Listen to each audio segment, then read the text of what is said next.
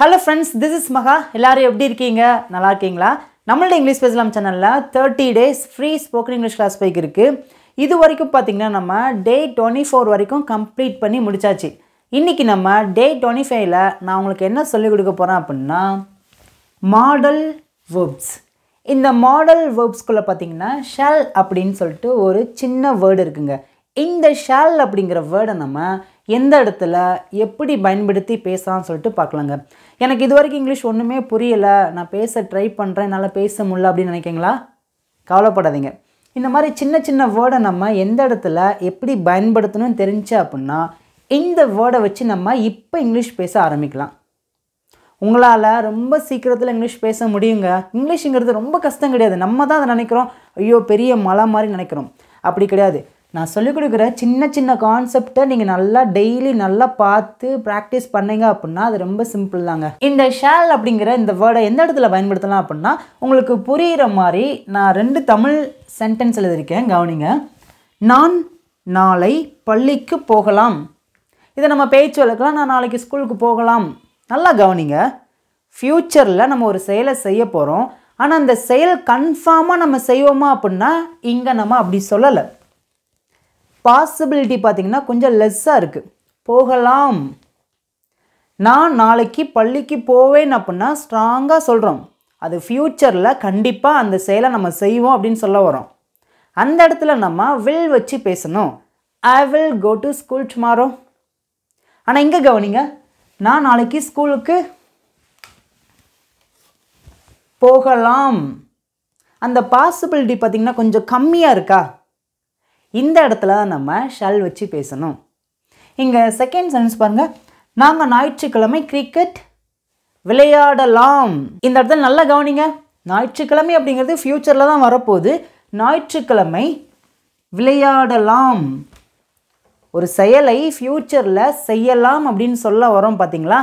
அந்த இடத்துல தான் நம்ம ஷால் அப்படிங்கிற வேர்டை நம்ம பேசணும். இப்போ நம்ம நிறைய சென்டென்ஸை நம்ம பேசலாம். உங்களாலையும் ரொம்ப சிம்பிளாக இந்த பேசிக்கான தமிழில் இருக்கிற 2 சென்டென்ஸை ஈஸியாக ஆன்சர் பண்ண முடியும். கான்ஃபிடண்ட்டாக இருக்கீங்களா? உங்களுக்கு ஆன்சர் தெரிஞ்சுன்னா அப்படியே கமெண்ட்டில் அப்படியே வரிசையாக ஆன்சர் பண்ண ஆரம்பிக்கிங்களா? ஓகே. இப்போ நம்ம ஜென்ரலாக இந்த மாதிரி தமிழ் சென்டென்ஸை நம்ம பேசுகிறதுக்கு நமக்கு என்ன தேவைப்படுது அப்படின்னா அதோட ஸ்ட்ரக்சர். ஸ்ட்ரக்சர் அப்படின்னா கட்டமைப்பு அப்படின்னு சொல்லுவோம்.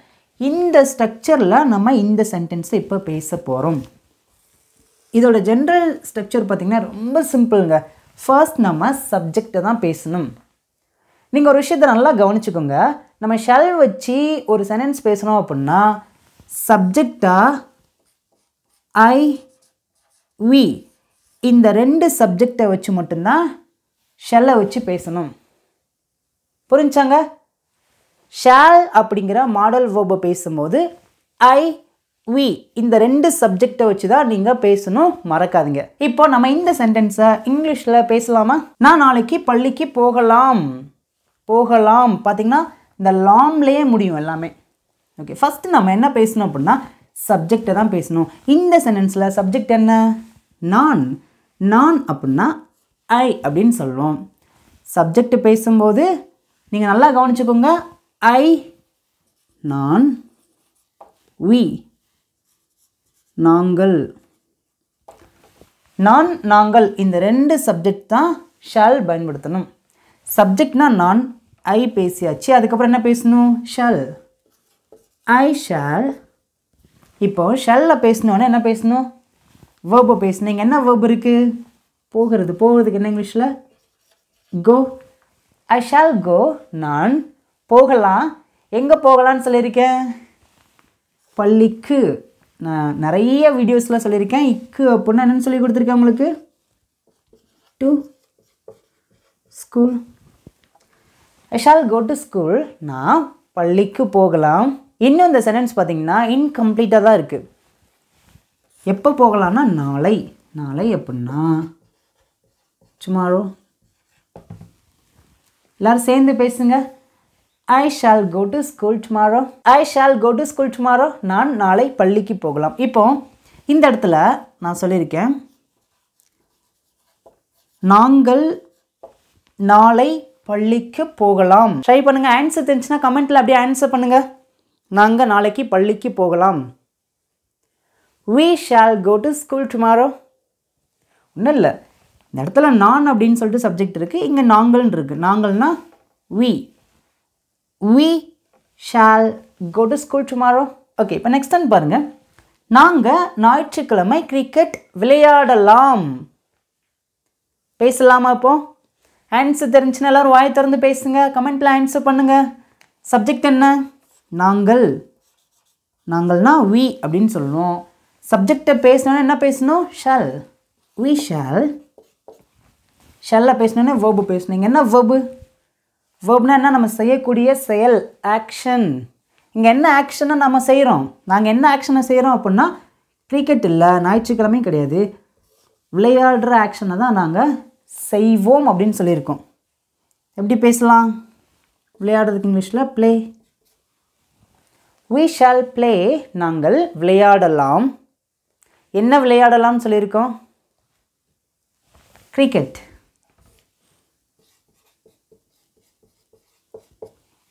எப்போ விளையாடலாம்னு சொல்லியிருக்கோன்னா ஞாயிற்றுக்கிழமை.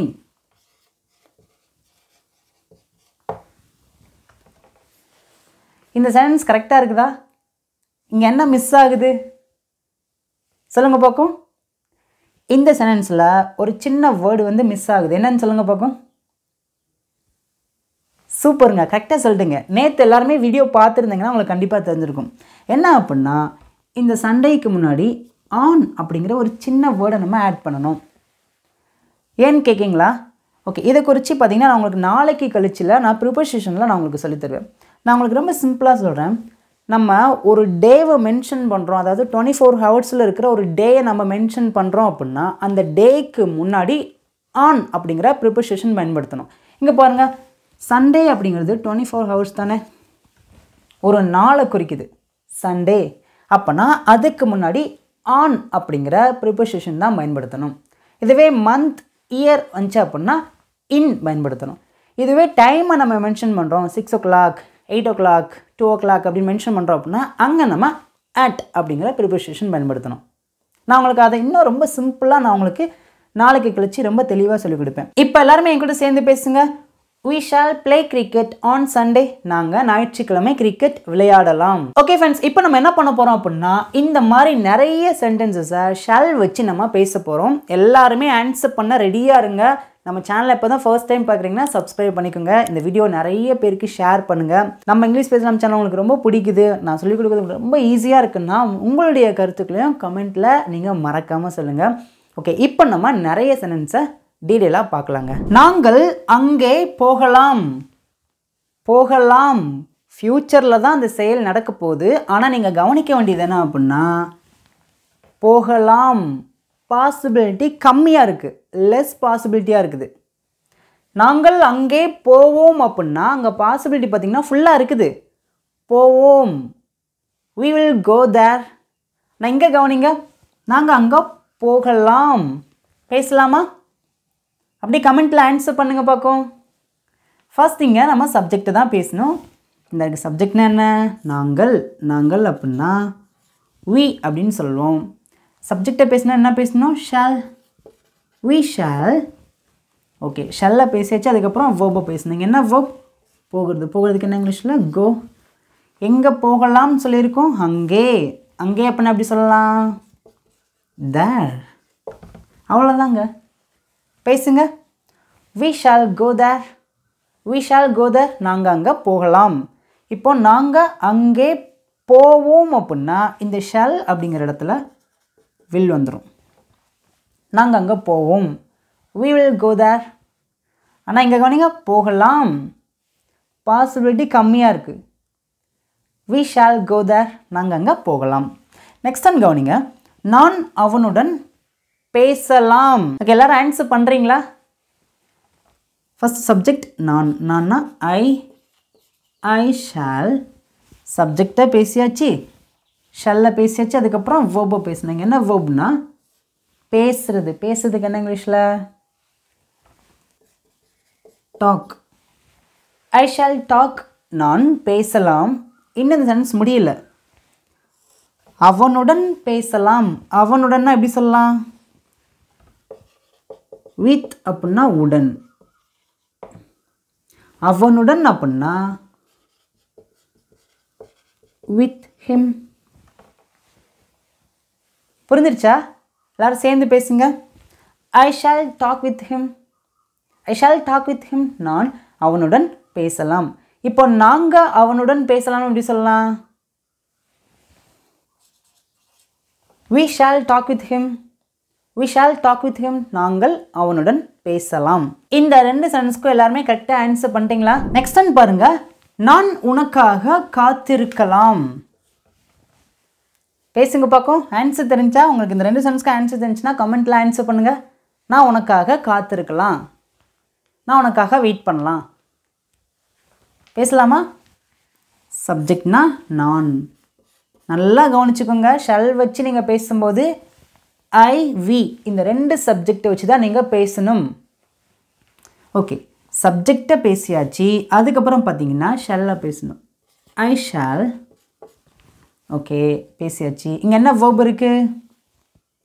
காத்திருக்கலாம். காத்திருக்கிறதுக்கு என்ன சொல்லுவாங்க இங்கிலீஷில்? வெயிட்.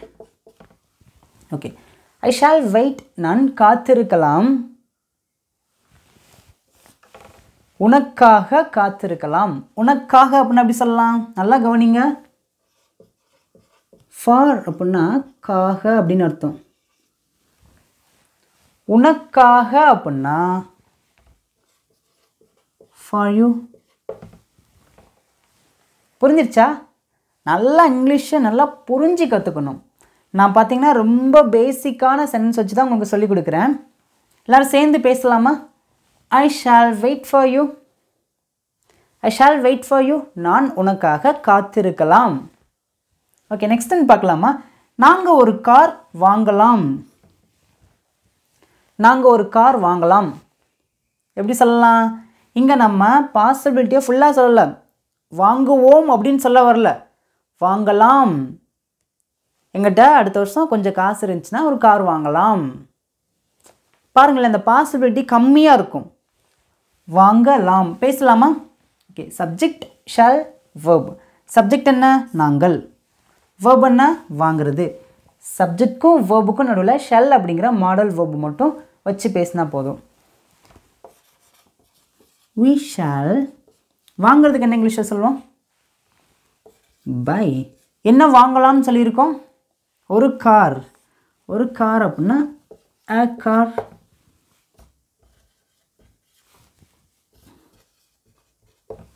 ஓகே, புரிஞ்சா? இப்போ எல்லாரும் என் கூட சேர்ந்து பேசலாமா? we shall buy a car. we shall buy a car. நாங்கள் ஒரு கார் வாங்கலாம். இப்போ நாங்கள் அடுத்த வாரம் ஒரு கார் வாங்கலாம் எப்படி சொல்லலாம்?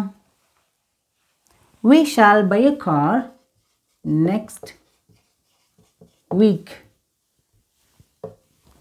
புரிஞ்சா?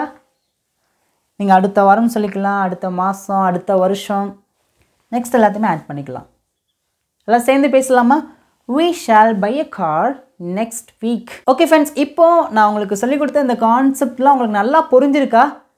இப்போ ஃபைனலாக உங்களுக்கான டெஸ்ட் வரப்போது. இந்த டெஸ்ட்க்கு நீங்கள் கண்டிப்பாக ஈஸியாக ஆன்சர் பண்ண போகிறீங்க. பார்க்கலாமா? ஓகே ஃப்ரெண்ட்ஸ், எல்லாருமே ஆன்சர் பண்ண ரெடியாக இருக்கீங்களா? தமிழில் பார்க்கும்போது இதெல்லாம் பெரிய சென்டென்ஸ் மாதிரி தெரியுதுன்னு சொல்லிட்டு நினைக்காதீங்க. நான் இவ்வளோ தூரத்துக்கு நான் உங்களுக்கு சொல்லிக் கொடுத்த இந்த ஸ்ட்ரக்சர்லாம் உங்களுக்கு நல்லா புரிஞ்சிருச்சா அப்படின்னா இந்த சென்டென்ஸை ரொம்ப சிம்பிளாக பேசலாங்க. உங்களால் நிச்சயமாக ஆன்சர் பண்ண முடியும். எல்லோரும் வாயை திறந்து பேசுங்க. முடிஞ்சுன்னா காமெண்ட்டில் உங்களுடைய ஆன்சர் அப்படியே வரிசையாக அந்த ரெண்டு சென்டென்ஸும் டைப் பண்ணுங்க பார்க்கலாம். ஃபர்ஸ்ட் ஒன் கவனிங்க. நான் அடுத்த வாரம் சென்னைக்கு போகலாம். நல்லா கவனிங்க. போகலாம் அப்படின்னு சொல்லும்போது அந்த பாசிபிலிட்டி பார்த்தீங்கன்னா அப்படி கொஞ்சம் கம்மியாக இருக்குது பார்த்தீங்களா? போகலாம், போனாலும் போகலாம். போவேன் அப்படின்னா அது பார்த்தீங்கன்னா வில்ல வச்சு பேசிடலாம். அங்கே பாசிபிலிட்டி ஸ்ட்ராங்காக இருக்குது. போவேன், இங்கே போகலாம் சொல்லியிருக்கோம். ஆன்சர் பண்ணுங்க பார்க்கும். சப்ஜெக்ட் என்ன? நான். I shall. அதுக்கப்புறம் வேர்பை பேசணும். போகிறது தான் வேர்பு. I shall go. நான் போகலாம். எங்கே போகலாம்னு சொல்லியிருக்கேன்னா சென்னைக்கு. இக்கு அப்படின்னா டு சென்னை. இது கேப்ஸில் தான் போடணும். ஓகேங்களா? Okay, I shall go to Chennai. நான் சென்னைக்கு போகலாம். எப்போ போகலாம்னு சொல்லியிருக்கேன்? சொல்லுங்க பார்க்கும். அடுத்த வாரம், நெக்ஸ்ட் வீக். அவ்வளோதாங்க. இவ்வளோ பெரிய இங்கிலீஷில் நம்மளால் ஒரு சென்டென்ஸ் பேச முடியுமா அப்படின்னா நிச்சயமாக முடியும். அதுக்கு என்ன பண்ணணும்? இந்த ரொம்ப சிம்பிளான இந்த பேசிக்கான கான்செப்டை மனப்பாடம் பண்ணக்கூடாது. நல்லா புரிஞ்சுக்கோங்க. இது ஒன்றும் பெரிய கஷ்டம்லாம் கிடையாது. நீங்கள் கஷ்டம்னு நினச்சிங்கன்னா கண்டிப்பாக அது உங்களுக்கு கஷ்டமாக தான் தெரியும்.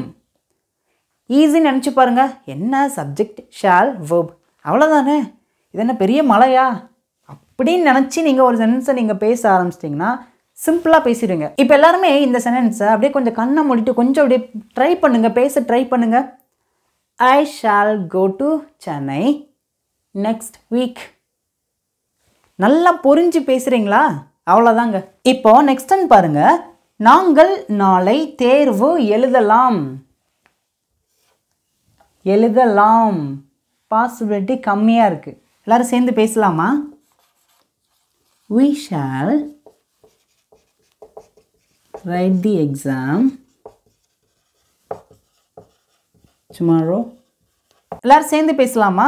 we shall write the exam tomorrow. நாங்கள் நாளைக்கு எக்ஸாம் எழுதலாம். இப்போ உங்களுக்கு ஷல் அப்படிங்கிற ஒரு சின்ன வேர்டை எந்த இடத்துல எப்படி பேசணும்னு தெரிஞ்சிருச்சா? ஃப்யூச்சரில் ஒரு செயலை நம்ம செய்வோம்னு சொல்லியிருக்கோம். ஆனால் அந்த செயல் பார்த்திங்கன்னா அதோட பாசிபிலிட்டி கொஞ்சம் கம்மியாக இருக்கும். போகலாம், வாங்கலாம், விளையாடலாம், எழுதலாம், வரலாம், செய்யலாம், தூங்கலாம், பாடலாம், ஆடலாம் சொல்கிறோம் பார்த்தீங்களா? எல்லாமே பார்த்தீங்கன்னா இந்த லாமில் தான் முடியும். இன்னொன்று நீங்கள் நல்லா கவனிங்க. இந்த ஷெல்லை வச்சு பேசும்போது ஐ, வி, நாங்கள் போகலாம், நான் போகலாம். நல்லா கவனிங்க. நான், நாங்கள் எல்லாமே பார்த்திங்கன்னா நம்மளை வச்சே பேசும்போது தான் ஷெல் வச்சு நம்ம பேசணும். மற்ற சப்ஜெக்டை வச்சு பேசும்போது நீங்கள் பார்த்திங்கன்னா வில் வச்சு பேசலாம். ஆனால் வில்லை வச்சு பேசும்போது பார்த்திங்கன்னா பாசிபிலிட்டி ஃப்யூச்சரில் ஸ்ட்ராங்காக இருக்கும். அவன் போவான், நான் போவேன், நாங்கள் விளையாடுவோம், ஸ்ட்ராங்காக இருக்கும் பாசிபிலிட்டி. ஆனால் ஷெல்லை வச்சு பேசும்போது அந்த பாசிபிலிட்டி லெஸ்ஸாக இருக்கும், கொஞ்சம் கம்மியாக இருக்கும். ஓகே, இப்போ நம்ம என்ன பண்ண போகிறோம் அப்படின்னா ஷெல் வச்சு எப்படி நம்ம கேள்வி கேட்குறதுன்னு பார்க்கலாமாங்க. ரொம்ப சிம்பிளாக இருக்கும். வீடியோவை ஸ்கிப் பண்ணாமல் கவனமாக கவனிங்க. ஓகே ஃப்ரெண்ட்ஸ், இப்போ நம்ம ஷால் வச்சு எப்படிலாம் கேள்வி கேட்கலான்னு பார்க்கலாம். இங்கே நான் தமிழில் 4 சென்டென்ஸ் எழுதியிருக்கேன். ஃபர்ஸ்ட் ஒன் பாருங்கள். நான் போகலாமா. நான் போகலாமா இந்த கேள்வியை பாருங்களேன். பொலைட்டாக கேட்டிருக்கோமா, ஹம்பிளாக கேட்டிருக்கோம் பார்த்தீங்களா? போகலாமா இந்த மாதிரி இடத்துல நீங்கள் ஒரு கேள்வி கேட்குறீங்க அப்படின்னா நம்ம ஷால் வச்சு கேட்கலாம். பாருங்கள், இதோட ஜென்ரல் ஸ்ட்ரக்சர் இப்படி தாங்க இருக்கணும். ஷால், அதுக்கப்புறம் சப்ஜெக்ட், அதுக்கப்புறம் வெர்ப். நம்ம நல்லா கவனிச்சுக்கோங்க. ஷால் வச்சு நம்ம பேசும்போது சப்ஜெக்டை பார்த்தீங்கன்னா ஐ, வி, இந்த 2 சப்ஜெக்டை வச்சு தான் நம்ம ஷாலில் பேசணும். ஓகேங்களா? ஓகே, இங்கே பாருங்கள். நான் போகலாமா இதில் ஃபர்ஸ்ட் நம்ம ஷால் வச்சு தான் பேசணும். ஷாலில் பேசணுன்னையும் சப்ஜெக்டை பேசணும். என்ன சப்ஜெக்ட் இருக்குது? நான். ஓகே, அதுக்கப்புறம் பார்த்தீங்கன்னா வேர்பை பேசணும். இந்த சென்டென்ஸில் என்ன வேர்ப்? போகிறது. போகிறதுக்கு என்ன இங்கிலீஷில்? கோ. ஷல் ஐ கோ? நான் போகலாமா? இப்போ நான் வெளில போகலாமான்னு அப்படி கேட்கலாம். Shall I go out side? புரிஞ்சாங்க? Shawl வச்சு நீங்கள் ஒரு கேள்வி கேட்குறீங்கன்னா சப்ஜெக்ட் ஐ, வி மட்டும்தான் இருக்கணும். ஓகே, ரெண்டாவது பாருங்கள். உங்களுக்கு ஆன்சர் தெரிஞ்சுன்னா அப்படியே கமெண்ட்ஸில் அப்படியே வரிசையாக ஆன்சர் பண்ணுங்கள். நான் சமைக்கலாமா? ஆன்சர் பண்ணுங்க. Shall I cook? Shall I cook? நான் சமைக்கலாமா? இப்போ நம்ம வீட்டுக்கு சொந்தக்காரங்களாம் வந்திருக்காங்க. நம்ம கேட்கலாம், நான் உங்களுக்காக சமைக்கலாமா? எப்படி கேட்கலாம்? நான் உங்களுக்காக சமைக்கலாமா? Shall I cook for you? Shall I cook for you? நான் உங்களுக்காக சமைக்கலாமா? ஈஸியாக புரியுதாங்க? நம்ம சின்ன கான்செப்டை புரிஞ்சு அப்படியே பெரிய பெரிய சென்டென்ஸை ஈஸியாக பேச முடியும். நெக்ஸ்ட் ஒன் பாருங்க. நாங்கள் விளையாடலாமா? எப்படி கேட்கலாம்? நாங்கள் விளையாடலாமா? ஓகே, பேசுங்க பார்ப்போம். Shall we play? நாங்கள் விளையாடலாமா? இப்போ நாங்கள் கிரிக்கெட் விளையாடலாமான்னு அப்படி கேட்கலாம். நீங்கள் கேட்கக்கூடிய கேள்வியை பொறுத்து தான் மாடல் வேர்ப்ஸ் பார்த்தீங்கன்னா மாறும். நம்ம இங்கே எப்படி கேட்டிருக்கோம்? விளையாடலாமா? பொலைட்டாக கேட்குறோம், பணிவாக கேட்குறோம்.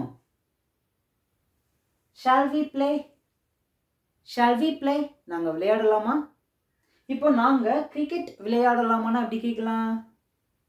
Shall we play cricket? Shall we play cricket? நாங்கள் கிரிக்கெட் விளையாடலாமா? ஈஸியாக புரிஞ்சிருச்சா? ஓகே, நெக்ஸ்ட் ஒன் பாருங்க. நாங்கள் படிக்கலாமா? படிக்கலாமா? ஆன்சர் பண்ணுங்க பார்ப்போம். Shall we study? Shall we study? நாங்கள் படிக்கலாமா? இப்போ உங்களுக்கு ஷால் வச்சு எப்படி ஒரு சென்டென்ஸை கேள்வியாக கேட்கணும்னு தெரிஞ்சிருச்சா? நான் நாளை ஃபோன் பண்ணலாமா? எப்படி கேட்டிருக்கோம்? பொலைட்டாக கேட்டிருக்கோம் பார்த்தீங்களா?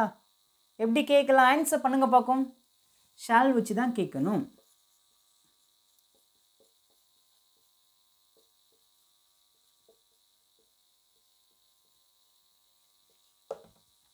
Shall I call you tomorrow? Shall I call you tomorrow? நான் உங்களை நாளைக்கு கூப்பிடலாமா? ஓகே, நெக்ஸ்ட் ஒன் பாருங்க. நாம் வெளியே போகலாமா?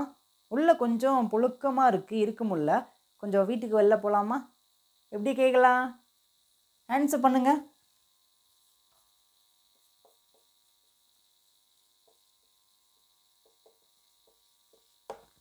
Shall we go outside? Shall we go outside? நம்ம வெளில போகலாமா? ஈஸியாக புரிஞ்சிருச்சாங்க? நம்ம இங்கிலீஷ் பேசலாம் சேனல் பார்த்தீங்கன்னா ஃபார் பிகினர்ஸ்க்காக தான், பிகினர்ஸ்க்காக மட்டும்தான் இருக்குது. நீங்கள் கொஞ்சம் கொஞ்சமாக இங்கிலீஷில் நல்லா பேச போகிறீங்க. ஏன்னா நம்ம 30 days முடிக்கிறதுக்குள்ளே நான் ஓரளவுக்கு இங்கிலீஷில் இருக்கிற பேசிக்கான கான்செப்டை நான் சொல்லி கொடுத்துருவேன். நீங்கள் 30 days கிளாஸை டே 1லேருந்து பார்க்காம இருக்கீங்கன்னா தயவு செய்து டே 1லேருந்து பாருங்கள். இப்போ ஃபைனலாக உங்களுக்கான ஹோம்ஒர்க்குங்க. நான் உன்னுடன் பேசலாம். நான் உன்னுடன் பேசலாமா? இந்த 2 தமிழ் சென்டென்ஸ்க்கு இங்கிலீஷில் எப்படி பேசலாம்னு சொல்லிட்டு உங்களுடைய ஆன்சரை காமெண்ட்டில் சொல்லுங்கள். தேங்க்யூ.